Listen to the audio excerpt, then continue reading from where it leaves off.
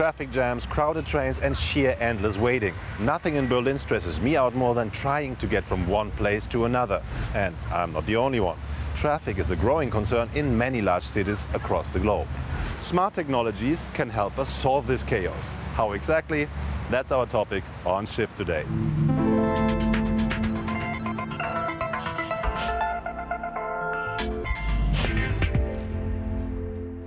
Das Auto. Many still use cars as their main mode of transportation. Aside from air pollution and the climate crisis, this also has a third huge drawback: more and more traffic jams. In Paris, for example, drivers are stuck bumper to bumper about 165 hours a year. Mon Dieu! That's nearly a solid week in your car, honking at strangers. But probably not for long. In an autonomous car, passengers can use the ride to do something much more productive. I, for one, wouldn't mind brushing up on my French. But for this day to come, there are still a lot of things left to work out, and the biggest challenge developers still face is humans. Driverless cars use their versions of senses to control themselves autonomously. But so far, these cars have merely recognized pedestrians as objects in motion. AI systems are unable to calculate pedestrians' unpredictable behavior or to properly understand their body language. London-based tech company Humanizing Autonomy and other research institutes are working to develop models for human behavior in traffic. This data will hopefully then train autonomous cars. So humans are very complex, especially when we come to cities. We can't treat them with normal motion planning algorithms. Our expertise is in combining behavioral psychology with statistical and deep learning AI. For pedestrians too, it's important to be able to communicate with an autonomous car. The normal eye contact and gesturing won't help. Developers are working on interfaces that could be used to signal to pedestrians whether or not they can cross the street, by using light signals in the windshield, for instance. There's a problem though. Pedestrian behavior and nonverbal communication differs around the world. If you look at, for example, in Munich, no one will jaywalk in Munich. Whereas if you come to London, people are jaywalking all the time. The great thing about vehicles today, and of course the autonomous vehicles of the future, is that the vehicles know where they are. We have a vision that for each of these places, it would be a different set of models that would be used for each of these places. And these models would be fine-tuned specifically for that road culture. Clearly, there's still a long way to go. And that's why experts from all around the world gather regularly to discuss future mobility solutions, like at Berlin's IFA trade show. One main topic is, how can a driverless car see? Or more specifically, which sensors does it need to recognize and respond to its surroundings?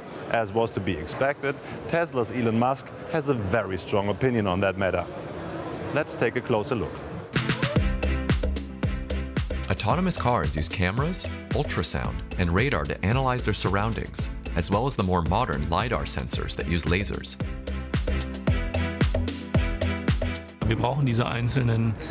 We need these different types of sensors because radar and LIDAR can calculate the distance to objects very accurately. But they don't capture enough details to recognize what these objects really are.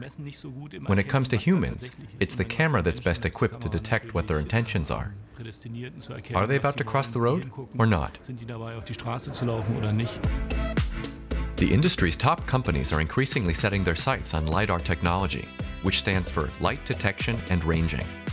Here, sensors attached to the car send millions of laser impulses every second. This creates a precise 3D image of the surrounding objects. Tesla boss Elon Musk recently ruffled some feathers when he said LIDAR was too expensive and that cameras, radar, and AI systems would suffice. Tesla uses only radar. Radio waves are used to measure an object's distance and speed. Using this data and the camera images, a 3D image of the surroundings is then created with the help of AI. Florian Petit, roboticist and manufacturer of LiDAR systems, disagrees with Elon Musk. The problem is that cameras don't offer direct information about distance, and radar isn't high-res, so there's missing information. This means you need another source of information to be able to navigate safely. The question here is, can you save costs on safety? And I, for one, am absolutely against this. In my opinion, mobility needs to be completely safe, which also means using the best sensors. By the way, experts believe 1 out of 10 cars on the road in 2030 will be self-driving. Some are already hitting the streets today, like this autonomous bus at a clinic in Florida. During the corona pandemic, self-driving cars offer a whole new advantage. They can help minimize the spread. But these are just precursors to truly autonomous vehicles, where a passenger only needs to punch in the destination, turn over the engine, and then lean back and relax. But do we really want to let a robot take the wheel? Is it even safe? And who makes the better driver, man or machine? I think humans are very good drivers, but machines are better. It's not like their actual driving is better in every situation, but they're always paying attention. People get distracted by their phone, or eating an ice cream, or drinking coffee, and that is the problem. Humans just aren't always paying attention. And machines are programmed to always be attentive, which is why they're better drivers overall. At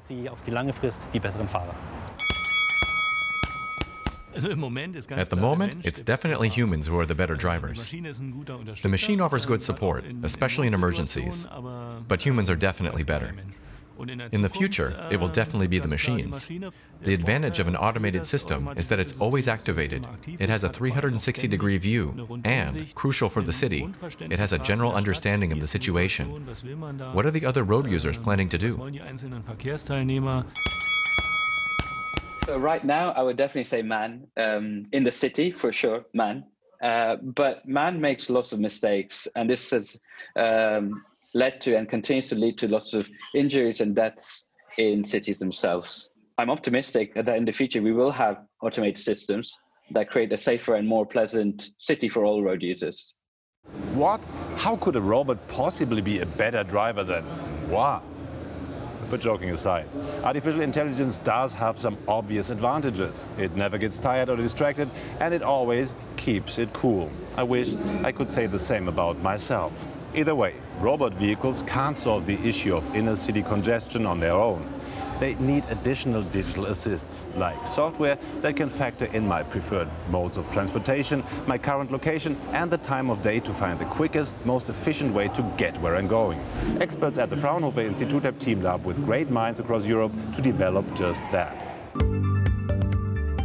TEAM is a smart navigation system for all road users: cars, bikes, buses, and trucks. It's a project that's designed to regulate the entire traffic and help everyone reach their destination faster. The sat-nav supplies information on traffic jams and makes recommendations. For instance, what speed the driver will need to travel at to make the next green light. The real challenge in traffic management is to understand the needs of all road users trying to get from A to B. Then, this needs to be analyzed and reconciled with what's actually possible within mobility. In the future, I could definitely see new technology helping us to react in a more dynamic way. TEAM would send data to traffic management centers while it simultaneously navigates road users. Traffic management would then be able to react to the various situations immediately. They could adjust traffic light durations and speed limits, change the bus schedule on short notice, divert heavy traffic onto unused bus lanes, and much more. These decisions would have to be made visible on the street view immediately. If I say traffic lanes will be used more dynamically, then I have to think of a way to do that, maybe with LEDs or something. What can I bring into this space to make it more dynamic? Virtual traffic lights could be an option. If there are lots of cars, maybe we need a traffic light. But if the road is quiet, then this could simply be displayed in the individual vehicle. If concepts like these can reduce traffic in Berlin and other cities, then great. But if I'm being honest, the sci-fi nerd in me was hoping the future of mobility would look a little cooler, like flying cars. Lucky for me, there are already researchers out there working out some crazy new ideas. Check these out. The flywheel is an autonomously driving vehicle which could replace cars. The wheels can be connected to one another to create longer units. Flywheels are designed to use existing subway and railway tunnels as a form of collective transport, and then they can disconnect again to bring the passengers to their exact destinations.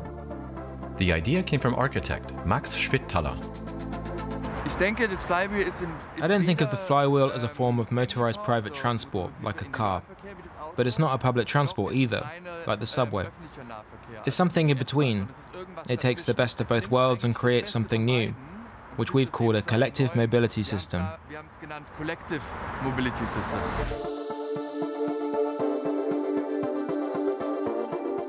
The Volocopter is an electrically powered autonomous flying taxi that can bring passengers to their destination much quicker than other means of transport. The developers aim to reduce the number of vehicles on the road, whilst also reducing air pollution.